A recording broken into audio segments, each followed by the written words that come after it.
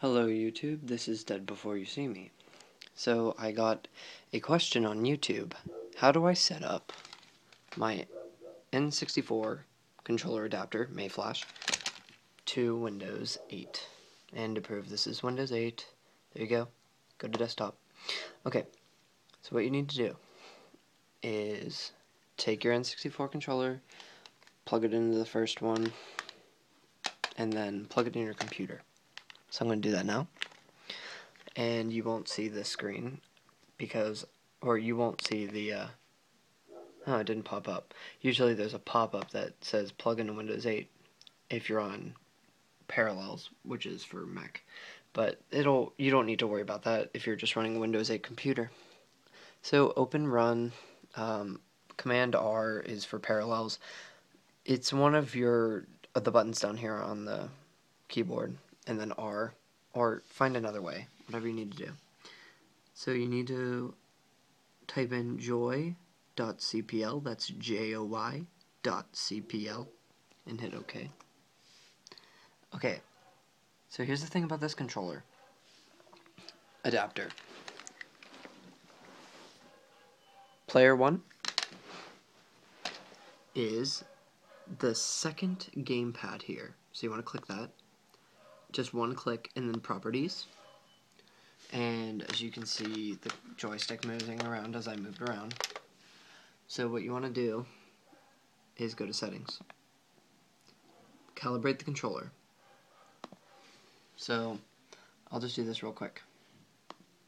Leave the handle centered, press a button. Okay. Move the handle in circles, press a button,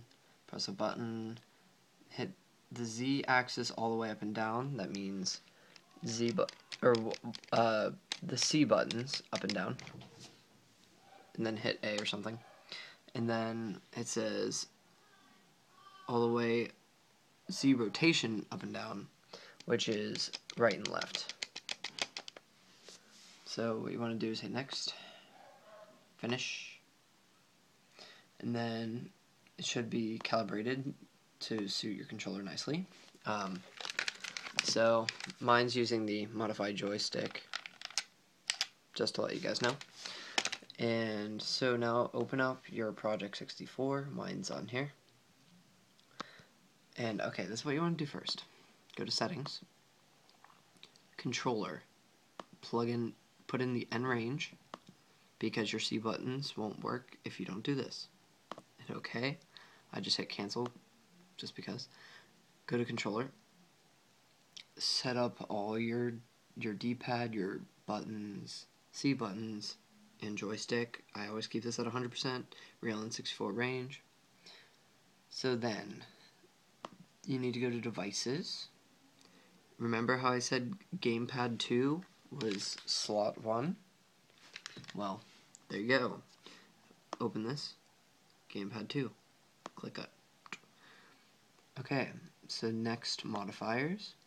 You can create these modifiers, which will make your joysticks very, very sensitive, and I recommend doing this and putting it up all the way if you have this new joystick that everyone's been using, GameCube style joystick.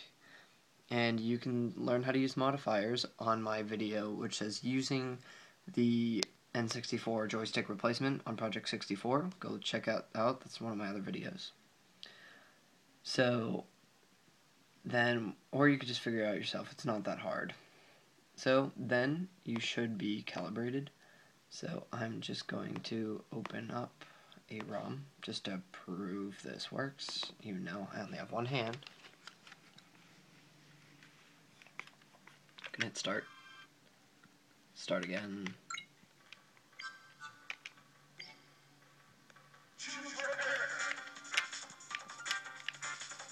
And it works. You're gonna go back. Z works. Remember to set up the Z button, but I mean, it works great.